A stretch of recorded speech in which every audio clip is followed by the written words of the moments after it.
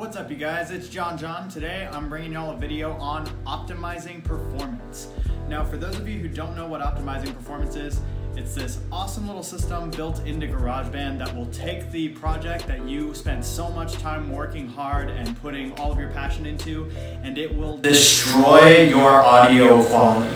Now the reason Garageband does this is because a lot of DAWs, or digital audio workstations, which are things like Reaper, Fruity Loops Studios, Ableton, Logic Pro, all of those things like that, will often just straight up crash as soon as you have made a project that just has too much going on and is wearing your system down. Doesn't happen all the time, but it happens frequently enough that the developers behind Garageband decided they wanted to try and find a workaround, and unfortunately, it just kind of sucks. What optimizing performance is actually doing is it's taking all of your different audio tracks and compressing them down to allow the app to actually perform better so that it has a smaller chance of crashing. Unfortunately, this does literally, again, destroy the audio quality of your music. So this tutorial is going to be specifically for finding ways to get around this problem. I can't tell you how many projects I have had where I was spending a significant amount of time not working on the music because I was either waiting for optimizing performance to happen or because I was fixing the damage that it did after it was done optimizing. So jumping right into it, there are several things you can do to try and make optimizing performance happen less often or even not at all. And generally, they're all very easy things to do. The first one, and the one that I think is hardest to manage, is the number of tracks you have on your project. The rule of thumb here is anytime you're doing something that is going to cause your project to become bigger and take up more storage space or have more things going on at once, these are things that can increase the chance of optimizing performance to happen. So one little trick that I like to do in a lot of my more recent projects is whenever I am making my songs, I will actually use two separate projects for my instrumentals and my vocals. This is a trick actually a lot of artists use, especially ones that use multiple different DAWs for their projects. And the basis behind this is that whenever you have one project that's full of all your instrumentals, and then you export that as a WAV file and put it into a separate project where you're going to put all your vocals into, you're then able to effectively double the number of tracks that you're able to have on your music without completely stressing out GarageBand, which is especially important on a DAW like GarageBand because of the fact that there is a very, unfortunately, small number of tracks that you can have total on a single project. So to do this trick is actually pretty simple. Basically, once you're done making all your instrumental, then go export that project. I like to export it to Dropbox because I find that that is the easiest place to move my projects to, where I can then plug them back into GarageBand later, and you will save it as a WAV file. This is because most of the other formats that you can save your file as are going to actually cause you to lose audio quality. So even though it may mean a longer loading time, or that you may have to try loading it several times to get it to work properly, this is the way that you're going to get your project out of GarageBand as a single file without losing any quality in your tracks. Once you have it in Dropbox, you're then going to move it back into GarageBand.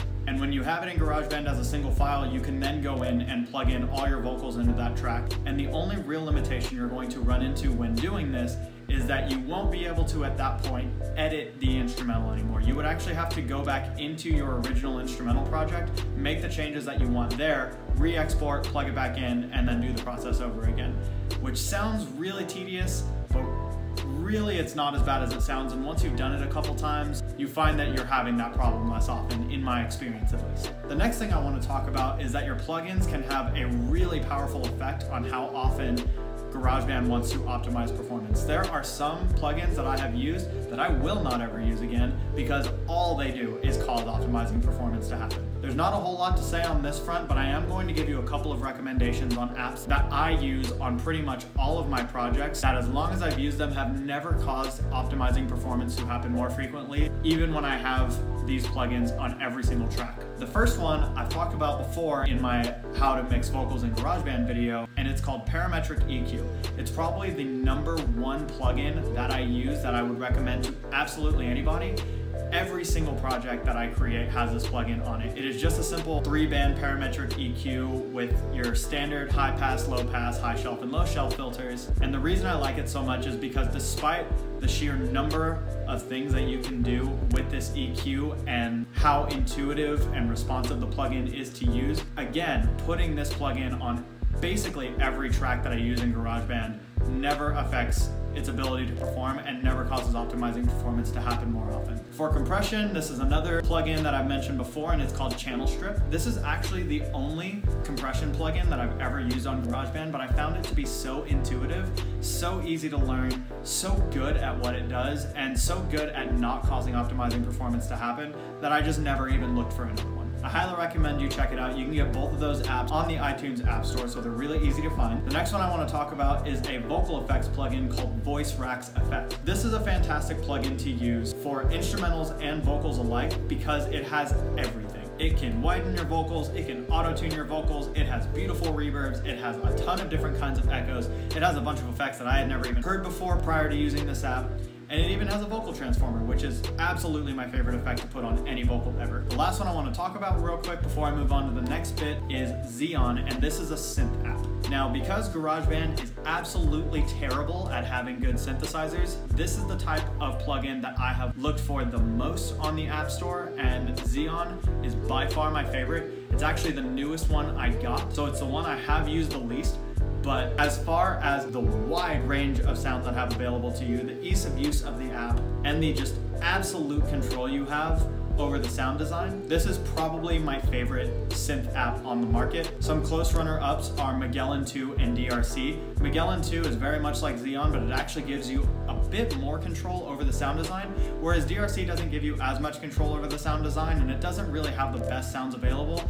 But if you know what you want to make, you know how to make it, and you need something that's not going to cause optimizing performance, it's probably the better of the three. However, all three of those plugins are very good about being multifunctional and about being able to be plugged into GarageBand several times over without causing everything to just explode. Moving on to the last part of this tutorial, the storage space on your phone actually plays a very big part in how often GarageBand optimizes performance.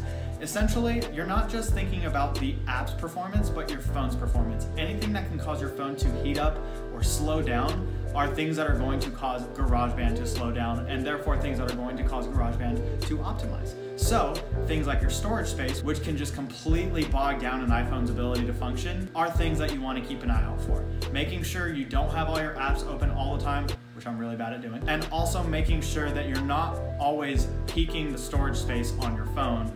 These are two very good things to keep track of if you want to minimize the opportunities for GarageBand to optimize performance. And the last thing that can cause GarageBand to optimize performance more often, annoyingly, is how often you're opening and closing different projects. Especially if you're opening and closing different projects over and over. For some reason, this causes GarageBand to just throw a fit and optimize performance more often. So I found whenever I'm going to start a new song, I try to do it during a time where I know I have a lot of time available to try and get as much done as possible in the first sitting, because that first session is the most important one. It's the one where you have the least chance to optimize performance, and then after that, it's kind of hit and miss, depending on how well you're following the other guidelines I gave you. That being said, I personally don't see optimizing performance that often.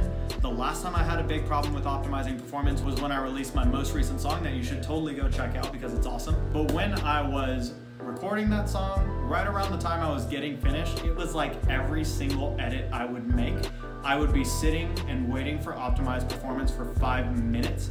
And then after it was done, I was having to go in and fix whatever it broke. So, since then, I have not really had any problems with optimizing performance because I've cultivated and have been following these different steps that I've now explained to you. And hopefully if you've been having problems with optimizing performance, you won't now. I think that would be great for everybody. And that's it for this video. As always, please like and subscribe if you learned anything or if you enjoyed the content. I am coming out with weekly videos from here on. I tend to cycle between doing covers and tutorial videos, so it should be about in the next 2 to 3 weeks I'll have another tutorial if you're on the lookout for that. Otherwise, stay safe, stay healthy, and peace out.